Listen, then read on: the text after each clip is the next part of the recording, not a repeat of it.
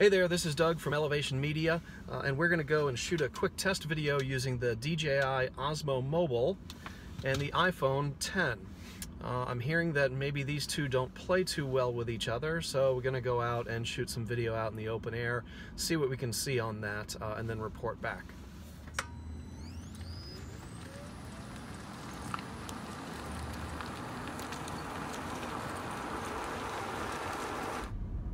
Okay, so why are we going and shooting some test video with the Osmo? So, if you don't know what the Osmo Mobile is, it's what they call a gimbal. And a gimbal is a kind of like stabilizer for a camera, so that you don't get that shake when you're shooting video. If you've ever seen any sort of behind the scenes of any sort of Hollywood movie, you usually see they have these sort of big stabilization rigs for holding cameras. That's how you get a nice clean shot on that. So the gimbal is meant to do that. Now, I don't shoot movies for a living, so I don't need a camera stabilizer in most use cases, but I saw the mobile come out a couple of years ago and I thought, oh, that's cool for people who shoot a lot of video. But it was never for me. However, I'm going on a trip soon where we're going to get a chance to do some dog sledding, and in doing the dog sledding I thought, oh, how cool would it be to have sort of this low camera angle kind of over the tops of the dogs, and it's really steady. Okay, well, maybe I'll pick up one of these Osmos. So I go online, go to Amazon, look around. They got a refurbished one. It's $159. I don't care if it's scratched or dented. It's a gimbal. So I said, okay, I'll purchase it. So it arrived a little bit before Christmas. Got too wrapped up with the holidays. Christmas and New Year's went by, and then I unboxed it after that and started setting it up. The setup was pretty straightforward. There were a couple little things I didn't figure out because I didn't read the manual, but eventually got it working and was just kind of using it, shooting stuff around my house, and everything seemed to work just fine. So I thought, okay, great, all set, ready to go on my trip. Got this thing, it's going to give me some great video. And I started looking around online a little bit. And it turns out there may be some problems with using something like the Osmo Mobile, or really any gimbal, obviously, that's supposed to stabilize things, with iPhones, or any phones really, that have built-in image stabilizers. Apparently what happens is that these two start to conflict with each other. So you would think that, you know, if I've got a stabilizer with the Osmo and a stabilizer in the camera, I should have a really, really stable video. Unfortunately, what seems to happen is these two systems fight against each other, and you get some very, very strange video artifacts. So some people call it like a jelly, jitters, something like that. To me, it kind of looks like there's things way off in the background that are kind of like popping forward quickly for like a split second, then kind of going back to where they were. And it just, when you see it, you're like, yeah, that doesn't look good. So so I decided, I'm still in the return window, I really need to go and shoot some test video with this outdoors, where I've got some things that are far away, and see if it actually makes a difference. So I'm going to do two things. I'm going to do three things probably. I'm going to shoot number one with the DJI Go included application at the highest frame rate, so 4K, 30 frames per second. I'm going to shoot with the native built-in iPhone camera app, which can shoot at 4K, 60 frames per second. And then some people talk about, there's a third-party app called Filmic in the App Store. Apparently you can sort of disable image stabilization, so I'm going to try that. But this gets into point number two on this.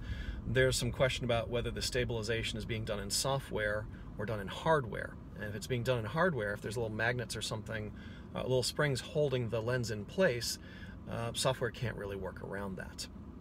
There have even been some people that have gone and put magnets on the corner of their phone. This is not recommended, in order to try to correct this, and it looks like it actually does kind of fix it.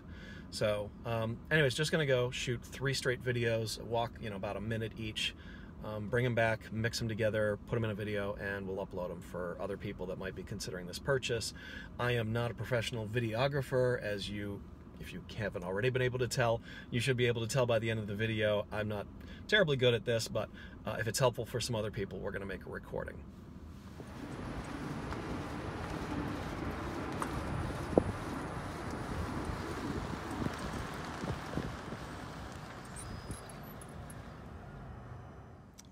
Okay, so I've come to a nearby baseball field, and this gives me lots of sort of objects that are off in the distance and close by, so we can kind of see if we get this popping kind of problem. So the first video I'm going to shoot here will be at 4K, 30 frames per second, directly out of the DJI Go application.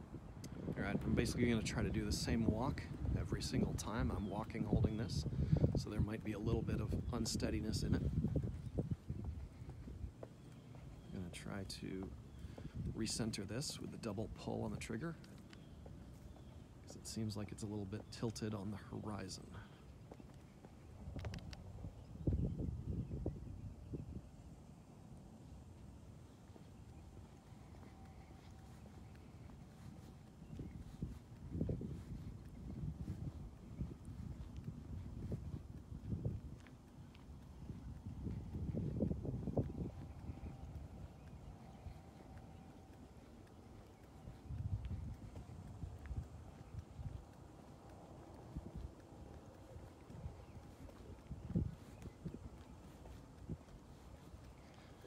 Thinking after this run, I'm going to adjust the horizon calibration. That's something I didn't do at home in my house because it's a little bit harder without having something in the distance to look at. But if we're getting the video popping problem, we should be getting it even with tilted video.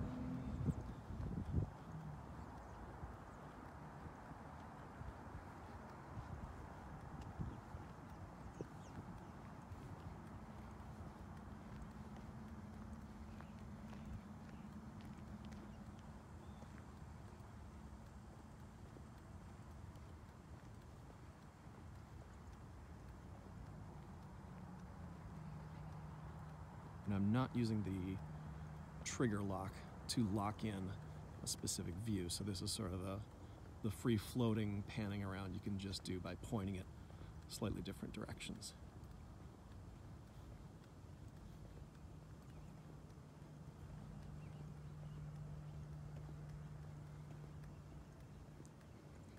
All right, we've reached the end of the road literally, so I'm going to stop here and restart again with the iPhone camera. All right. Now I'm shooting video at 4K, 60 frames per second, and this is being done with the native iPhone app, camera app. So I'm not using the DJI Go app, which means I lose some of the nice Bluetooth integrations, but the gimbal itself will still do its primary job, keep things level. Now, I should mention, since this is an iPhone 10, this has two camera lengths. It has sort of the wide camera length and then a more zoomed in camera length. I'm using the wide one currently. So in the camera screen, you'd see the 1X if you were looking at it from my view right now. From what I understand, the image stabilization is on both cameras. So if it happens with one angle, it would probably happen with the other, with the more zoomed in lens. So I'm not going to run a second test just to check that one out.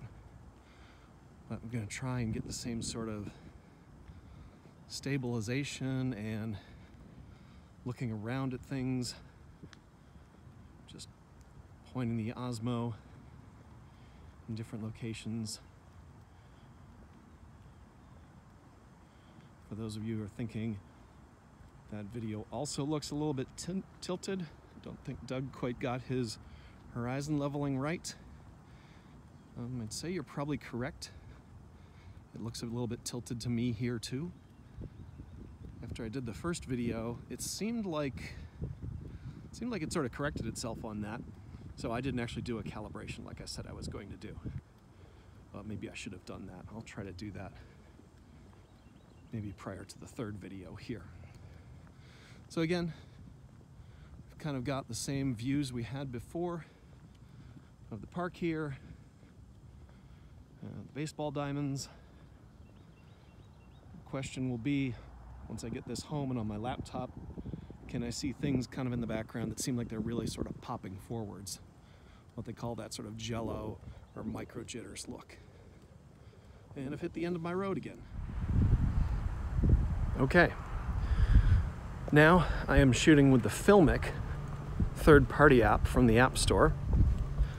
This one seems to be popular amongst people that shoot videos with their phones. I have to say I do like the interface on it. It's pretty nice overall. And there is definitely a lot of customization that you can do with the app.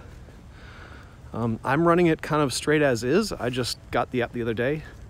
I haven't learned a whole lot about it yet, but there are two options that I did enable for this test run.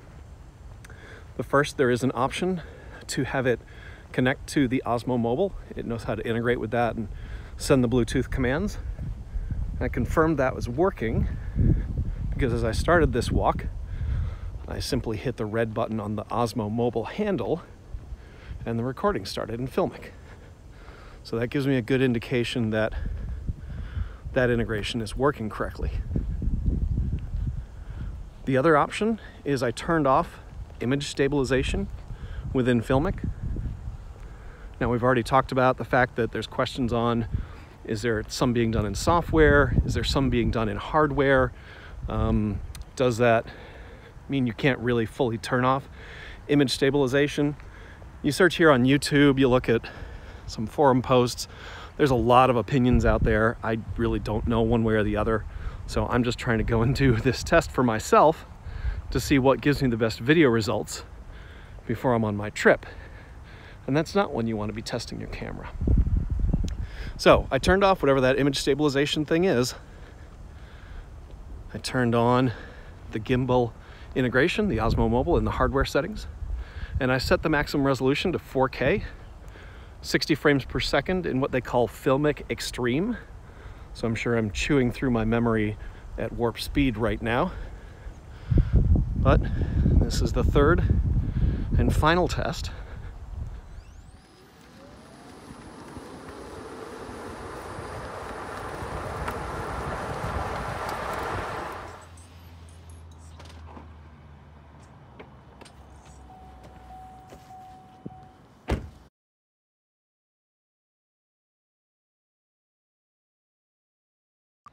All right, so I came out with the camera again to the same location. I'm gonna try and shoot this again, but I'm gonna try using the selfie camera this time because the selfie camera doesn't have the mechanical image stabilization. I looked on Apple's website, it does have auto image stabilization according to Apple, but that might be something different. So I'm gonna try and set this up so I can take video and see if we get a little bit better view. Okay, so we're in the same field now, and what I'm gonna do is I'm gonna basically just try to grab the Osmo with my other hand and step around behind it, and then just walk forwards and see what we get in terms of views and video, and if it works any better. So I'm just sort of trying as best I can, so I apologize, the framing's probably not as good as last time, but basically all I'm doing is I'm using the Osmo with the selfie cam and just walking. Now, if I read the Apple page correctly, the iPhone 10 has a 7 megapixel 1080 resolution selfie cam, FaceTime cam, whatever they call it. And so a couple years ago, 1080 was about as good as it got, so maybe that's acceptable. Although the obvious drawback on doing it this way is I can't really easily see what's being videoed unless I can sort of crane my head around in front of the camera a little bit. But this obviously not going to work for my use case where I want to maybe get video of dog sledding dogs. But we're just going to try it. We're going to see what we get out of this, bring it back home, bring it up on the computer again. Like I said, those first 3 videos just didn't look good. So I absolutely believe that there could potentially be a problem on this. If this video looks great, then I'm going to say optical image stabilization is the culprit. The Osmo is pretty cool because you can do all sorts of other things like motion time lapses and some other neat stuff with it, so I might still keep it, but you know, we're just gonna have to wait and see how this video turns out. So This is about the end of our walking path where we hit the end of the road here each time. And so hopefully, I'll change my grip back here. Hopefully that might have worked out as a better video, but we're just gonna have to go home and see what happened.